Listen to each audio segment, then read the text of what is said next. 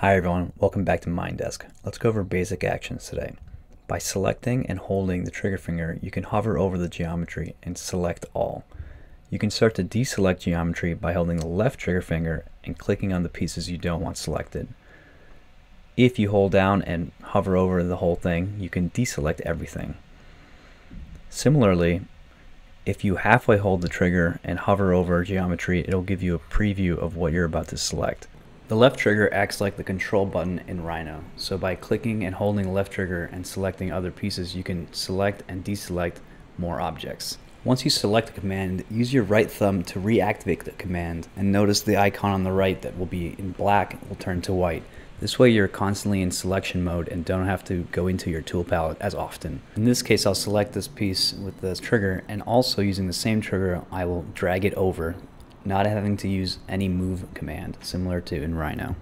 Also, I can click and hold the left trigger while I select this piece and drag it over, copying it. Now going back to my tool palette, I'll select rotate, and using the thumb pad, I'll activate the command, grab the first end, and then rotate it to the right.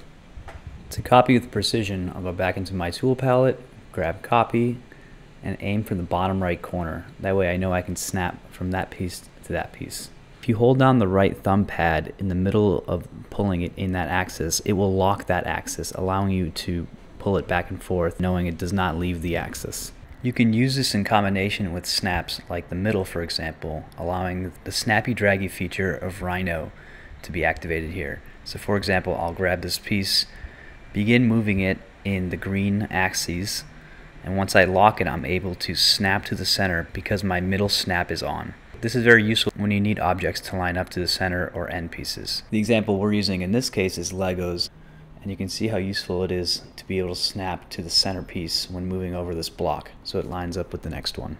Thanks everyone, and stay tuned for more Mindesk tutorials coming right up.